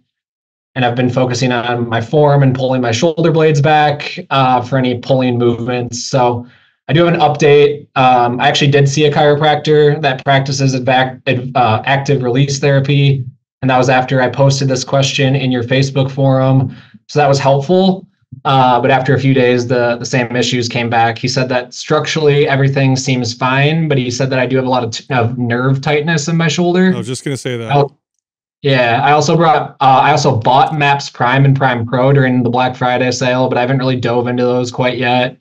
I wasn't really sure how to incorporate them with strength training And then I guess my ADHD is also so bad that when I start trying to look through them and read through everything, I just get distracted, and then I go back to doing what I always do, which obviously hasn't helped. So any tips on how to use those programs with a program like Symmetry? And then before you guys give me advice, I want to give a quick shout out to Margaret on your team. She was super helpful via the live chat on your website and answering all the questions that I had about Prime and Prime Pro. So that's what I've got. We love her. Yes. All right, Cole, appreciate that feedback. I was just going to say before you said it that this sounds like a nerve issue. So you have now all muscle imbalances technically could be nerve related in the sense that your nervous system is what fires muscles. But if there's an impinged nerve or nerve damage, or there's a herniated disc that's pressing on nerve, whatever, it's just not going to get the signal. And that's what it sounds like. It's what it sounds like is happening with you. Now, you went to see a chiropractor and you noticed some relief for the next few days. That also tells me there may be an impinged or trapped nerve or something pressing on a nerve, which is literally limiting how you can fire your muscles. If that doesn't get fixed, you can do all the exercise you want, but it's like having a cord connected to your vacuum cleaner and you've got the cord, you know, clamped off. Like there's nothing we can really do at that point. So Symmetry's still gonna be the best. Prime Pro, you could do the shoulder and scapular movements in there, but you're gonna need to work with somebody who is a movement specialist who understands the nervous system. A good chiropractor is in that category, okay? And did they have you x-ray? Did they do any x-rays? Yeah, where are you based out of? Madison, Wisconsin. Because in our forum, and maybe Brink has a recommendation to somebody who's over there, because this does matter who he gets. He could also have you do imaging. He could look at the images. Oh, that's true. Virtually. Yeah, he could assess you. I know he does. He takes virtual clients on too. So, because here's the deal, like, and obviously this applies to every space, that there's good ones and bad ones, but some chiropractors are in the business of having you keep coming back and seeing them, right? They adjust you. You felt really great. You're like, oh man, that helped. But then they keep coming back. But then they don't give you any exercises or things to complement that or work on that or fix that. And it's just this, come see me every other week or every week and I adjust you and you feel good and you have this need to see him all the time, versus a good movement specialist that will assess it, break down what's going on with you and say, listen, these are the things that we need to do in addition to this adjustment if we're ever going to fix this. And so it needs to be, it's important that whoever you're meeting with is communicating it that way with you, or else you don't have a good one. Cole, if you have a few minutes here, I could try something with you. It's not going to fix the problem, but it might illuminate a little bit of kind of what's going on. Is there a movement you can do with your shoulder right now that will help? Like is there a way you can move right now where you're like, oh, there it is, I can feel it? Is there something you can do? As far as relieving the No, the not tension? relieving it. Like if I were to tell you, like, move your shoulder or arm in a way to where you could tell like there's a problem. Yeah, I think it's anytime I just try to pull my right scapula and shoulder back is when I feel. Do you feel okay? So do it right now and tell me what you feel. Just a lot of tightness, and then I even feel just like a pop. Okay. Like a small little pop in my. All right. And it's hard to even tell if it's coming from like my chest or my back area, to be honest. Okay, we're gonna try this right now on Zoom. Maybe it won't work. We have to edit this out, but we're gonna give this a shot. Is there a wall that you could stand up against right now and put the camera on you? Yeah, sure. Just like over here. Yeah. So I want your heels up against the wall. I want your butt up against the wall and your head up against the wall. Okay. Now I want you to look down just a little bit, and there's a small nodule on the back of your head. Can you feel that little nodule? Yeah. So you tuck your chin in like you are. Just a little bit. Wait, can you feel that little nodule against the wall? Yeah. Okay. Now I want you to make your neck as tall as possible, like you're trying to pull your head up while also pressing back into the wall. Now what I want you to do is take your palms, face them forward, put them up against the wall. Face them forward. Now put them up against the wall. No, we're not going to do the wall test fully. I'm going to try something called traction. Put your hands next to your sides, like closer to your body. Okay, so hold that. Now put the whole back of your arms, shoulders, nodule up against the wall. Make your head tall. Now, while doing that, do you know how you see how your lower back is off the wall because you got a little bit of an arch? Yep. Simultaneously, try to flatten your back against the wall. You're not going to be able to, but I want you to try. So it's like you're trying to do like a little pelvic tilt. Yeah, okay. Now, I want you to pull your shoulders down, pull them down while keeping your arms. Yes. There you go. Pull them down while making your head taller, while pressing your low back into the wall. So do them all at the same time. I can't be with you because if I was with you, yeah, it's really hard. Keep going, keep going. Pull the shoulders down while keeping the arms in contact with the wall. Keep pulling them down. Pull your head up at the same time. You're doing it. You're doing it. And press. Like, and what you were doing. Shoulders back and then keep my back flat. You're not going to be able to, but you're going to. I want you to try. Keep doing it. Don't give up. We got to hold this tension. What we're trying to do is imagine you're making your spine longer, and the way you're going to make your spine longer is by pulling your shoulders down, pulling your head up, and flattening your lower back, all at the same time. And if it feels hard, that's because it is hard. So let's hold that. You're tugging from all those different. Keep points doing at that. once. Keep all those points. Hold this for about 10 seconds. You ready? Here we go. Okay, hold them all. Head tall, shoulders down, shoulders down, shoulders down, arms up against the wall. Yeah, there you go. Hold that, hold that, hold that. Flatten the back, hold it. Okay, come back to your chair. Turn your camera. We're going to try something real quick. I felt a lot of, I felt the stretching and some relief there for sure, but it was hard to keep the back flat. No, yeah, very hard. Now move your shoulder the way you did before. Let me know if there's a difference. Yeah, I think there is. Okay. I definitely know pop, but that's not something that happens every time, but it definitely feels like there's some relief. Okay, so what we did is we did what's called traction, okay? But we did it actively through movement. And traction essentially is, if you think of the spine, the bony parts of the spine, and then you have the disc in between, we just create a little space in between them. And if you noticed benefit from what we just did, that's a very strong indication that there's a nerve that's being impinged, because that space opened up a little bit and allowed the nerve to fire a little more freely. Breathe a little. Okay. So what I just showed you is excellent to practice throughout the day. However, your best bet is to work with someone that can be with you, that can move you through that. Because if I was there, I probably would have made it better. Yeah. And then we would have improved upon it if we did that every single day. Other Eldoa moves would be great too. Yes. Also, we have a video on our YouTube channel where I'm doing a Eldoa, E-L-D-O-A movement. That's also another way to create traction through the fascia. Yeah. And then in the forum, tag Dr. Justin Brink, and he'll be far better than I am at identifying this issue. When you get these movements, I really love the Eldoa. I'm glad you went the Eldoa route, because we do have a series on there on the YouTube channel. So if you do Mind Pump and then Eldoa, you'll see a bunch of videos. Watch all those. They're probably most all of them will be beneficial to what you got going on.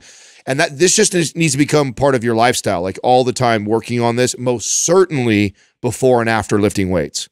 So your goal should be to try and do it throughout the day, all the time, every time you're aware of it.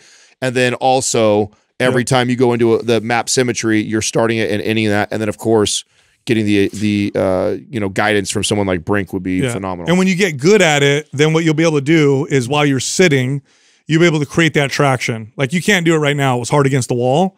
But if you keep practicing it throughout the day while you're working or whatever, you'll be able to create that traction and just continue. Because what happens on a nerve is if it's constantly impinged, it's going to cause inflammation. If you keep releasing it, then it probably won't become an issue anymore. Okay. Well, I love that you talked about, before and after you lift weights, because that was a concern of mine, is that you guys are going to be like, oh, you can't lift weights anymore. No, you're fine. No, you still can. You're fine. So just a kind of off question that I had, I ran symmetry. I'm running symmetry again. I have a few of your programs. Could I do like a MAPS anabolic and make that like a bilateral type program? You mean unilateral? You mean unilateral? Yeah, sorry, that's what I meant. Yeah, you can, but okay, so you know the feeling that you just got with what we did against the wall? Yeah. If you could mimic that feeling when doing rows and overhead presses, then yes. If you can't, then no. Because what'll happen is you're going to end up impinging the nerve every time you do an overhead exercise or a row. But if while you're doing a row, you could create that lengthening in the spine where you kind of give yourself a double chin, drop the shoulders, and create that same feeling, which you might not be able to do right now, but if you practice enough times, you will. Then I'd say yes. And also keep in mind that following symmetry is not going to hurt you and your gains right now. Like literally following symmetry while we work on this, and then when you start to feel good, then bounce into the other programs. Like for right now, this becomes a priority because we want to make sure we fix this and get to the bottom of it. So if you were my client, we would run a symmetry protocol while I'm drilling. Literally every time you came in to see me, the first 10 to 15 minutes would be that type of stuff. Like we would be doing all that, and that would be the main focus. And then when we get into our workout, it would be symmetry or even a smaller version of symmetry. It would be primarily focused though on getting your to the point where you can make little micro adjustments in your posture to always get back in that optimal alignment. Yeah, that's really what it is. I've had a lot of success with these kind of mild impingement issues, but literally I would get clients on the floor. I'd have them hold on to bands while they're on their back. I'd pull their head back and hold it for 30 seconds. You know, there's a lot of different ways we would do this. And then over time, it was like, we didn't need to do it anymore. Yeah. Okay. And then I don't know if this plays a role in it either. Obviously, I sit in a desk all day long. I'm thankfully moving up to the 9th floor next month or a couple months, and I'll have a standing desk at that point. But is like just constantly lean. I would imagine that's not helping the cause at all. I mean, either. Probably not. But if you could sit up right now and give yourself a double chin and make your head tall, pull your shoulders down. Yeah.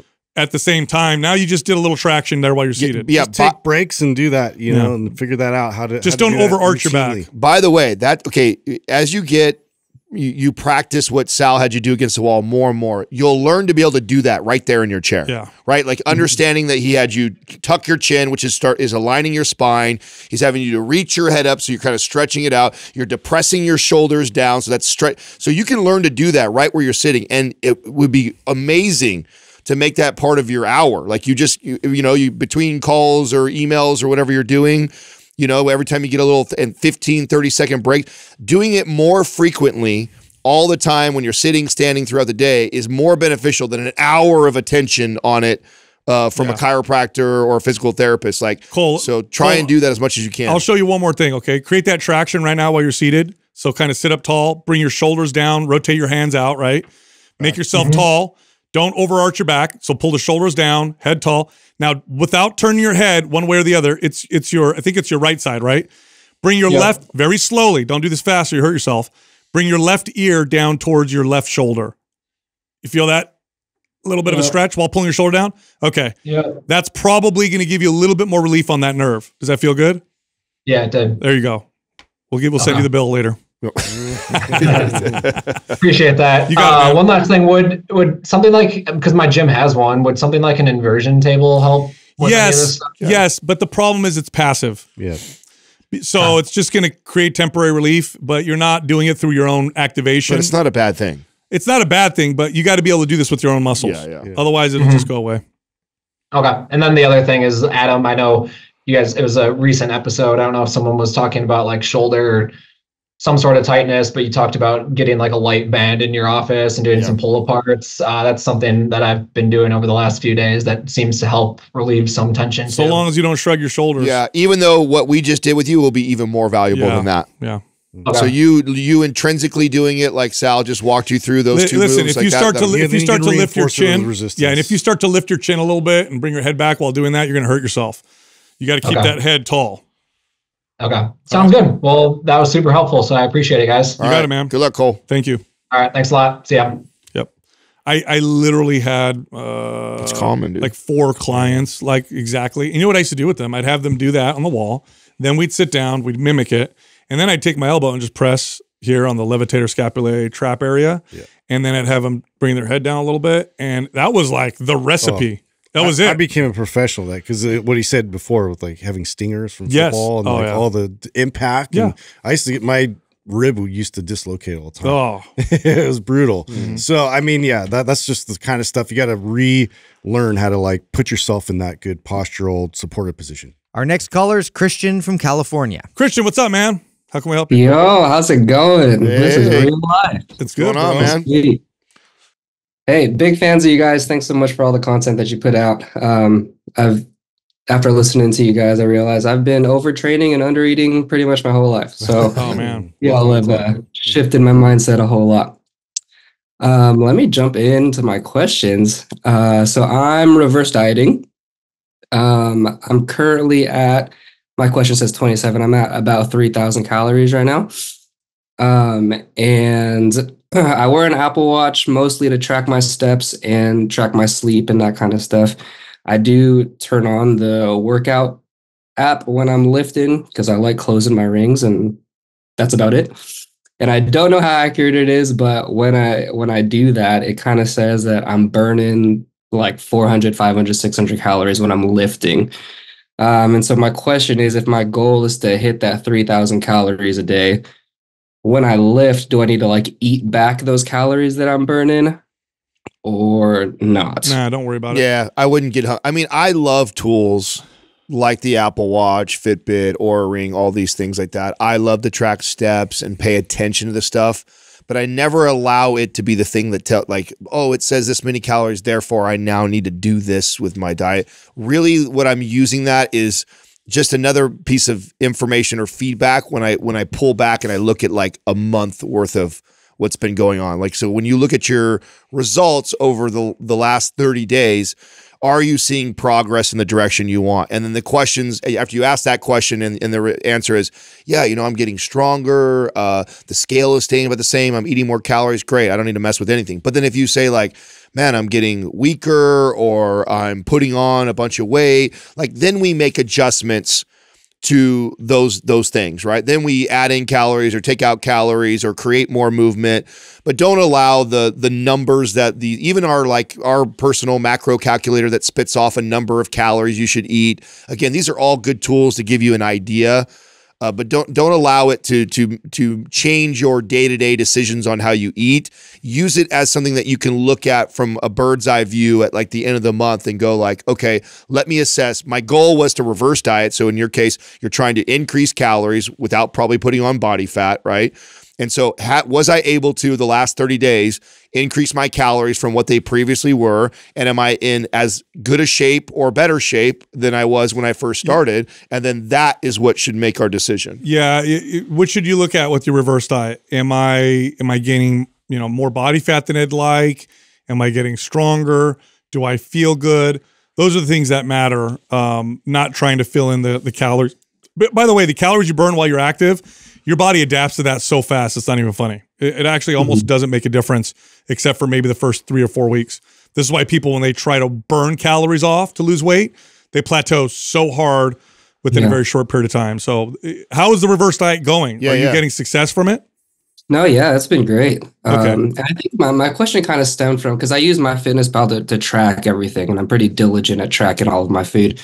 And for whatever reason, I think like by default, it was kind of set to when it detects that you've burned calories or you've done an activity, it like automatically subtracted it from like my daily calorie count. And I remember like going through it and I was like, how do I still have 2,000 calories left? I know that I ate this much. Yeah. And so I went back and looked at it and I was like, oh, it subtracted my like active calories. Does that mean I need to eat that back? And so that's kind of stemmed from. I mean, it sounds like when you sent this question in, you were only eating 27 and now you're already up to 3,000 calories. Is that correct? Yeah. Yeah. So I've been sounds like you're doing really good, bro. By the way, I seen your second part of your question that you're following a 5x5 strong lift, resting 3 to 4 minutes, and your Apple Watch.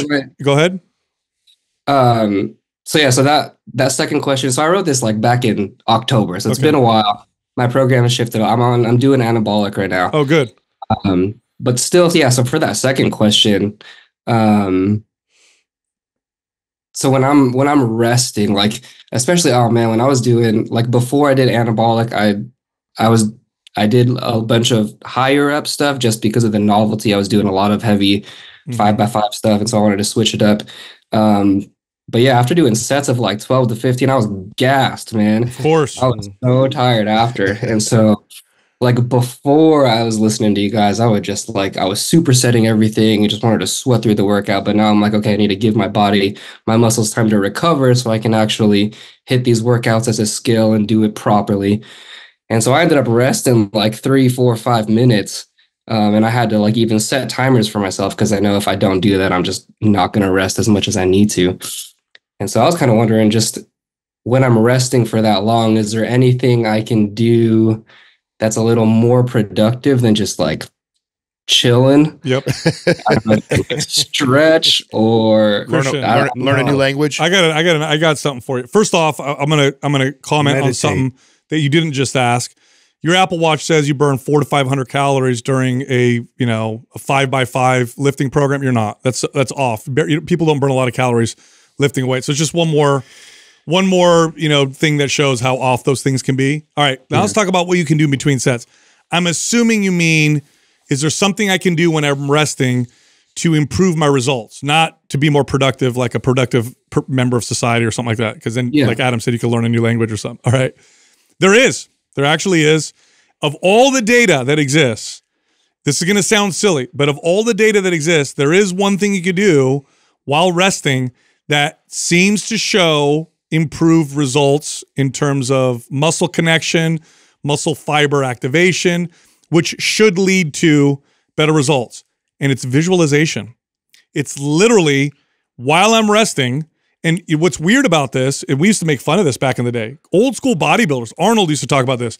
In between sets, I imagine my biceps growing, and I imagine having the biggest arms in the world, or when I'm working out my back, when I'm resting, I imagine my lats blowing up.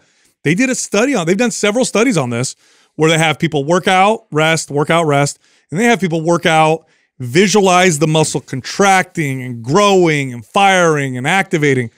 The people that visualized had more muscle fiber recruitment and had better connection to the muscle during the exercise. So if you really want to do anything in between sets, whatever you're working on, picture that muscle, imagine it growing and firing and connecting in between sets. That's what the data shows. Now, I've never done it because I just, in between sets, my ADD is like, I'm rather go on paint like Paul Check. No, yeah. I mean, I do this. So I think that one of the most important things is what not to do. I think that what you shouldn't do is a bunch of other things, abs, core stuff, jumping around. Please don't do that. You shouldn't get on your phone and scroll through Instagram. Rubber band exercises are not resting. Don't be texting your friends. Like, that's what you shouldn't do. One of the best things, I mean, have your music in, my head is down, and I'm thinking about the lift I just did and the lift I'm about to do. I'm thinking about when I was doing that dumbbell press where my shoulders staying back, pinched down and retracted. Was I going slow enough on the, like, I'm thinking about what I just did, and I'm thinking about what I'm about to do right now. And I don't want to look at anybody that's in there. My head is down and the music is in my ears. Like, that is the best thing that you can do in that time. And you know what? If you want to, focus on the breathing. That'll help calm the heart rate down faster and maybe prepare you to get back into the set sooner than what. So maybe it takes you 4 minutes right now to recover because your heart rate's going like crazy and you don't quite have that same endurance. You focusing on your breathing will help you get ready faster. So you'll be ready to go faster. You're focused on the set you just did and what you're about to go do. Nothing's going to trump that as far as what's going to help maximize your results. Sweet. Yeah, that's super helpful. All right, man. Thanks for calling in. Yeah, thank you guys so much. Appreciate it, bro. Go Warriors. All right. Yep, go Warriors. All right, brother. Yeah, very cool. And Niners. Hockey teams. You know, those it's so well highlights the benefit and the detriment of these devices. Like if you get married to them, not good. If you don't use any tracking at all and are not aware of anything, not good either.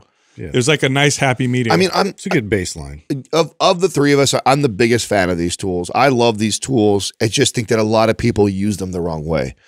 I think they get so hung up on the and I get it because it's a competitive market and each one wants to market themselves as a more accurate tool or whatever. And it's like none of that shit matters.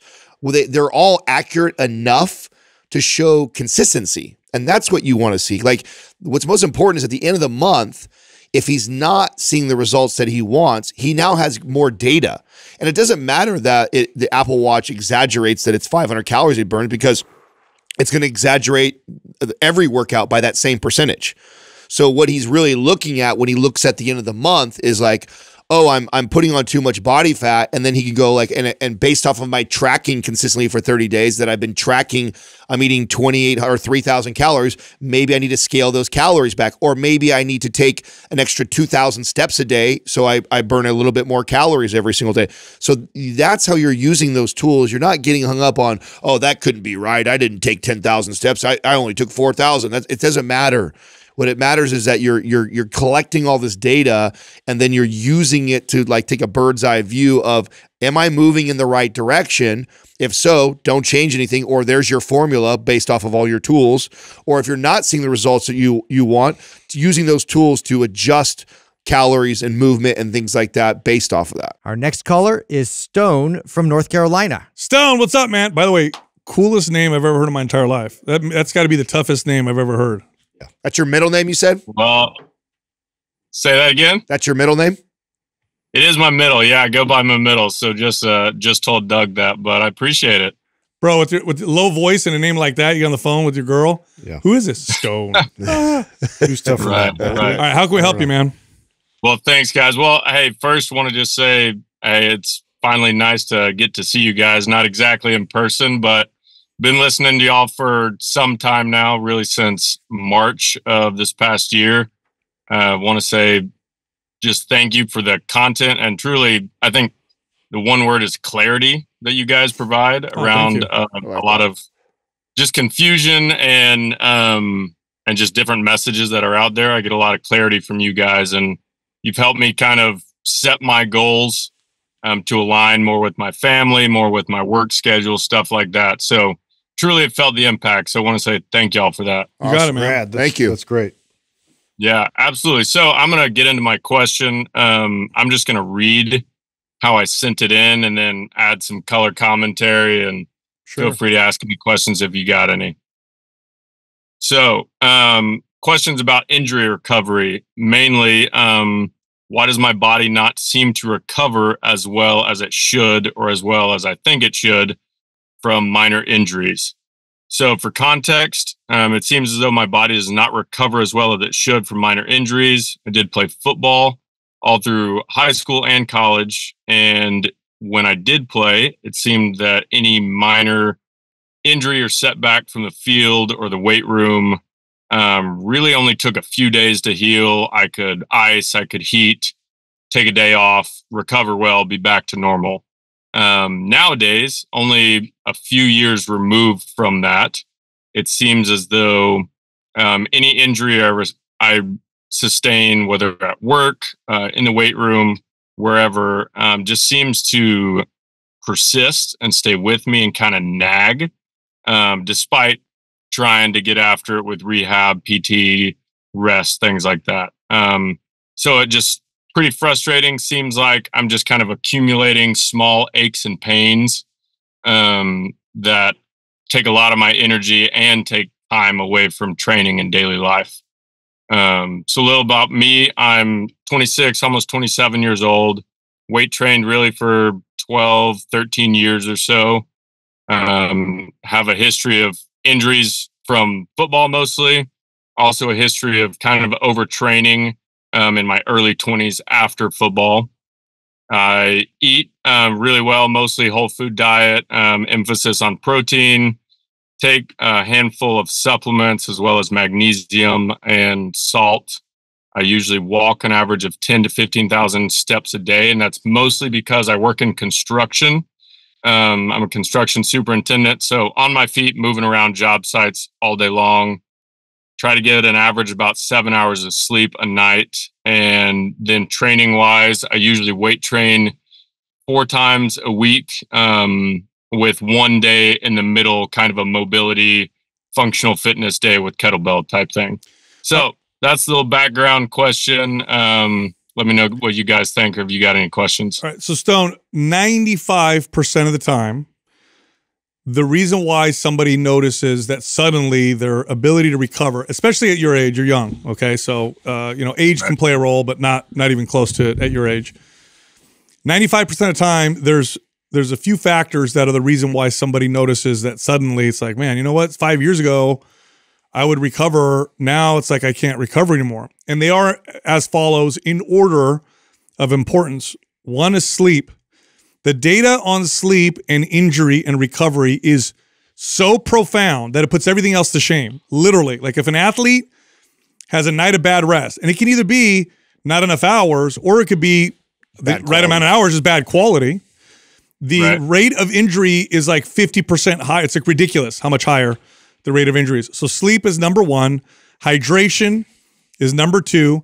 Diet is number 3. Number 4 is just you're overtraining. Now, the problem with the overtraining one is this is a tough one because it's related. The other 3 are related to that, right? So, yeah. So if your sleep isn't as good as it could be, or it's not great, well, then whatever your workout is just too much type of deal. Same thing with diet and hydration. So you said you try to get 7 hours of sleep. What is the reality of what you're actually getting? And are you doing this? Are you, because you're young, right? Are you doing this where Monday through Thursday, you go to bed at the same time, wake up at the same time. Friday night, you go to bed late, sleep in Saturday, go to bed late, wake up later Sunday. Then Monday comes around, you got to wake up early again. Like, are you doing that? And then tell me about the quality of your sleep. Right. No, that's a great question. I think for the most part, Monday night through Thursday night, it is about 7.5 hours, but that's clock time, 7.5. Yeah. I usually do wake up in there. When I do wake up, my mind starts racing. Yeah. Usually about work type things. So I'd tell you, and my wife would tell you, that quality of sleep isn't, it's not a full just 7 hour knocked out. And then weekends are I usually get more, usually 8 hours on the weekend, but might not be going to bed at the same exact time, waking up at the same time. It's sleep. Yeah. And there's also other things that all play into this too, that a lot of times we don't think about. Anything that's going to add any sort of extra stress in your life is going to take away from this recovery that we're challenged with right now too. So it could be as simply someone at your age. I don't know how recently you've married. I don't know if you have a kid on the way or not. I don't know if you got a mortgage just recently. Like you'd be surprised like how many things like that will add this like low level stress to you all the time now. Like back when you were 18, you weren't thinking about, oh my God, I got to make sure I make this to make the bills and to do this. And now you're married and have, a family, and now you have this new responsibility. Sure. And we just assume that like, hey, this is just part of life. But you don't realize that adds a new layer of stress that you deal with all the time. Then you factor in a couple bad nights of sleep, and then there's your reason right there. It's like you didn't have that when you were 17, hitting guys on the football field. All you had to do was figure out where the Friday party was and how you're going to get your next meal. That's all you stressed about. So those things do make a difference, huge difference, and they'll affect your sleep. Yeah, like you said, you wake up stressed out. Like, what's the difference between when you were in college and now? Were you married in college? Was not married and did not have a job. So yeah, bro. You're just listen. You're a young man who's now moving into being a man, and what I mean by that is you got responsibility now. When you're a young man, you have no responsibility. Yeah, you play football, you go to class. It's not the same. You know that, right? Now you're responsible. You got a job. You might have employees. You got a wife. Maybe you guys are planning to have a kid at some point. If you don't now, it's totally different. And so you might not be getting like horrible sleep, but you might be getting chronically not great sleep. And what's great about what is positive about this whole situation is that, you mentioned earlier that you figured out that you were probably overtraining a lot in your early 20s. Even you're just now you've now reached a point now where you ain't gonna get away with it. Your body's telling you, and so we have to start to adjust the intensity, the amount of volume, the way you train. Has to really start to adjust to your current lifestyle. Did you listen to our podcast with Dr. Parsley? Dr. Parsley, he's the SEAL doctor, right? Yep. Yes. Yeah. I'm about halfway through it. Okay. So check out his book. He's very applicable. Oh, it's very, for somebody like you, perfect. But just like off the top of my head, okay? Just a few things you could do. Yeah. You want at least 8 hours of clock time, because it probably takes you 30 minutes to really fall asleep anyway. So not 7 hours of clock time, 8 hours of clock time. So do that. An hour before, no electronics, okay? That makes a big difference. If you do watch electronics, use blue light blocking glasses. You can use something on your bed like 8 Sleep. That'll make a big difference. You could try mouth tape. For a lot of young men, especially guys who've got a decent amount of muscle. You played football. I'm imagining you probably. Does your wife ever say you snore? She sleeps so hard that she'd have no idea. So I might. Okay, mouth tape is like it's super cheap on Amazon. You can get it like it's super cheap. You tape your face shut. You go to sleep. It actually, the data shows makes a difference. And then go to bed at the same time. Wake up at the same time every day. Do that for 2 weeks. Yeah. If you don't notice a profound difference, then it's something else. But I'll bet you every program that we have that you'll notice a profound difference if you're consistent with that for 2 weeks. For sure. Yeah. Well, go ahead. What programs do you have of ours? Just Prime Pro. And I mostly got that like right after I started listening. And truly has helped. Most of my training days, I spend about 15 to 20 minutes priming with that program before lifting. So that's all I got, and it really does help. Yeah, I would either throw you MAPS 15 or Anabolic as a good program to program in the meantime. Yep. So Okay, I'll have Doug send over MAPS Anabolic.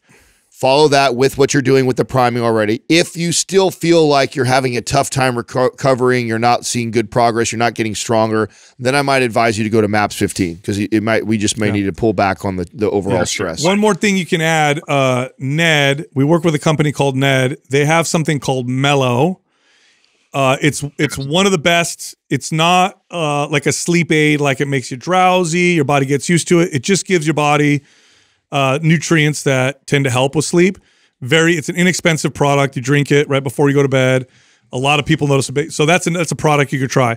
It's not going to be a substitute though for what I said earlier. Like literally just give it 2 weeks. Just be okay. Tell your wife, listen, I got to go to bed this time. I do this for 2 weeks. I'm not going to stay up late. And then you should notice profound in 2 weeks. You should be like, okay, I feel way different. Then it was asleep. Okay. Gotcha. All right. Well, I mean, I know a lot of people say it sometimes, but they call and they almost know what your answer is going to be. So I was thinking that in the back of my head, but I mean, it makes sense. It makes a lot of sense, but it was good to hear that. So I appreciate the tips for that. You got it, man. All right, Stone. We're going to send over that program too. Okay. All right. Thank y'all so much. Appreciate it. Take it easy, man. All right. See y'all. You know what the challenge is for especially for young men, right? Well, he's a 38-year-old stuck in a 26-year-old. Well, he's 38 now.